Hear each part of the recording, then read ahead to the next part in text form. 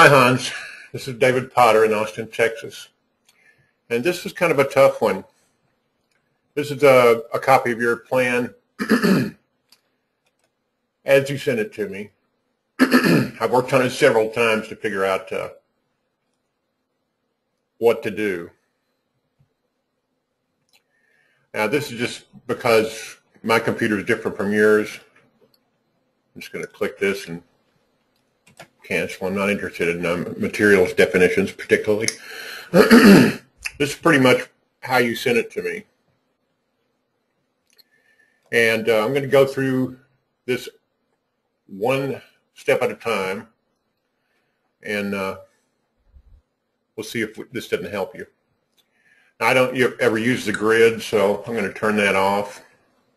Default settings, plan, and just turn off the snap grid and the reference grid. Now, the main thing that was wrong, okay, it's just wrong settings. And I say this over and over again, people don't believe me. The program only does what it's told, or by told, part of that telling could be the default settings of the program out of the box. So let's look at the walls. I got this wall here selected. I'm going to open this dialog box, go to the roof tab, and it's full gable, and that's correct. And this one over here also is correctly set to full gable. But what happened was when you went to this wall, so you told it to be a full gable. And because of the geometry of this space, you can't have gables on all sides. And what you want, I think, is a flat roof or near flat. Home Designer Suite won't draw a flat roof. So I'm going to uncheck this, uncheck that, and let's see, it's grayed out. I'll go back and try it again.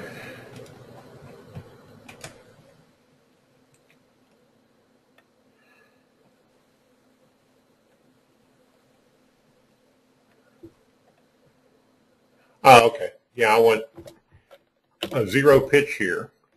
And you hit the tab key, and see 1.2 millimeters is close to zero as it's willing to get. So we'll click OK. And we've seen a change. We will see a change. Well, let's see. Let me, maybe I didn't turn on auto roofs. I'm going to turn on auto roofs. Build floor. Build roof. We'll have auto rebuild roofs on.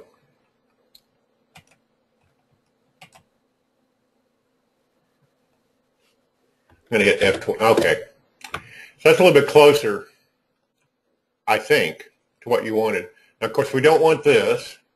And what is that? Let me split the screens here. I'm going to make two screens here and then hit Shift, the Shift key on the keyboard, and then F6. So you can kind of watch this as it develops. See, that's an attic wall that was automatically generated. God knows why. I don't particularly care why it's there, but it's being there is kind of if you delete it, it'll just come back because the program put it there automatically. See, I deleted it and it came right back. So the thing to do with walls like that, unwanted attic walls, is not to delete them because that doesn't work. This is just telling me I'm doing what I'm doing, so I don't want to see this message again during the session. Just click OK. I'm going to make the wall invisible. It's still there, but it's no longer visible, and you'll see that it vanishes out of the camera view. That's a little closer. I noticed you have a little bit of differing materials here. I know this is a little bit off of the point, but I'm going to use the Adjust Materials definition tool, and that's called Red Brick 5. And this brick over here is called Red Brick 4. So I'm going to go to Edit Default Settings, Materials, and go over to Walls Exterior. You know, it's set to this green stuff, which you're not even using. So let's let's get the program working on our team. We'll go down to masonry and stone, brick. There's natural brick. And we'll find that red brick. I think it's 4, isn't it? Yeah, well, not the course, but the that. We'll make that the, well, mine's a little bit different from yours. I haven't downloaded this material, so I right-click here, click download, make that a material assignment. So this way the program knows to make most of my exterior walls this color here instead of some other material.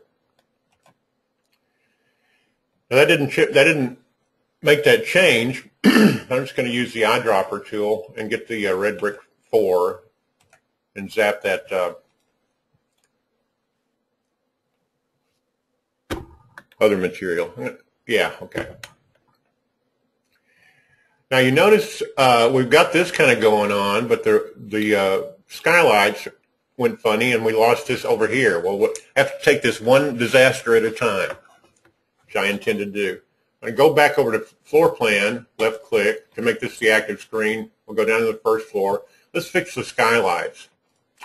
All I'm going to do is just tweak them a little bit. Now when I send this back to you, like this error message here, I'm just going to say, don't show it to me again. I'm not interested in it. I understand that there's problems with the plan, but that should fix that skylight. Why it fixes it, I have no idea.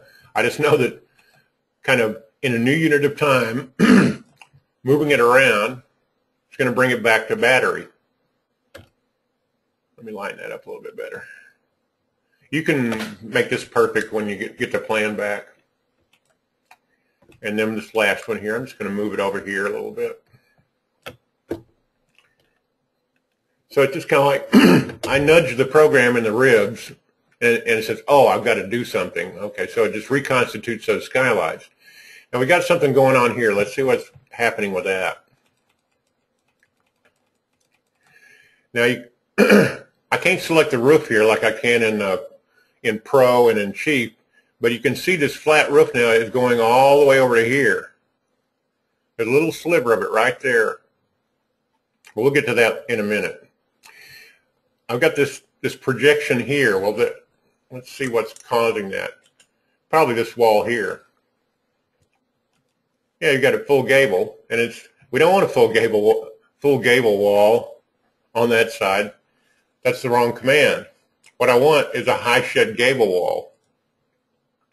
See, I want this at 1.2 millimeters pitch, and then I want it to slope up here and then create a shed roof. Now, I realize it's a little bit hard to think with because you want a flat roof here, but like Sweet doesn't do flat roofs, I'm sorry. And this is the closest that I'm going to be able to come. So let's see what this command does here. And that's this wall over here. I'm going to click OK. I'm going to hit F12. Okay, see, I cleaned that up. It was a conflicting command.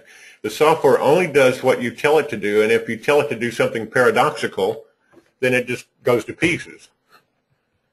Okay, now we're still far from where you want to end up, but let's go over here and look at this wall. We got a little roof down here, and that's because you told it to extend down, and I understand why you did. But I'm going to take that command out. That'll take out that little roof plane. Let's hit F12 to rebuild. Well, okay, it didn't take it out. It'll eventually come out. Let me check and make sure that it actually complied with the command I gave it. Okay. Now the next thing is to get this roof plane down here where we intend it to go. So I'm going to go over to the plan view and go up to the second floor. And I'm going to go to Tools, Reference Floors, Reference Display, so I can see the wall below. Well, this wall here needs to line up with the wall below. That's causing a problem. Not a big problem. And it may not even be what you intend, but I'm talking in terms of what the software has to do in order to get done what I want to get done. It's resisting. Let me zoom in a little bit. I want this over. Sometimes when you zoom in, it's a little bit easier to move things. I don't know if you've noticed that. Okay. Now with this selected, I've got this command here. It says align with wall below. I want to align this, even though it's invisible, I still want to align it with the structural wall below. So we'll click that. That lines it up. Now, you see that roof plane's gone that was down there because it's finally complied. Something else I should point out here, the software is not real bright and it's slow-witted. You tell it to do something, sometimes it does it instantaneously, sometimes it takes a few minutes. Now we got a new problem here. We got a wall missing. Well, again, you got to kind of keep your wits about you and just try to solve one problem at a time. We got this roof flat. We got a roof over here. I don't know if this is correct. I don't know what you intend there. You can fix that yourself later. But I want to get this roof plane resting down here where you apparently want it. So I'm going to back up. We'll fill the screen over here. Well, that's too much. I'll fill the model. Okay, we got a wall over there. I'm going to have to just manually zoom in. Let's look at this dialog box. Now this wall that you put in here that's invisible, and you assigned it a knee wall. I know that you were guessing and trying to get it done. Well, this has nothing to do with anything. I'm just going to delete it. You can bring it back later if you want. This little piece of wall here, I'm going to get rid of that. I want just one single wall going in here. As a matter of fact, one thing that new people don't understand is that a lot of times you'll monkey around with walls just to get the roofs right. And I think it'll be easier for me to just have this as one room. You can draw this wall back in later. I'm going to open this area's dialog, go to the Structure tab, and basically what I want, you can put the ceiling back in later. I'm going to take a ceiling out. I'm going to uncheck default on the rough and finish ceiling values here. I'm going to set this to 12 millimeters. I don't care what this value is. I just want the roof to go where I want it to go. So there's things that you do in Suite and in Essentials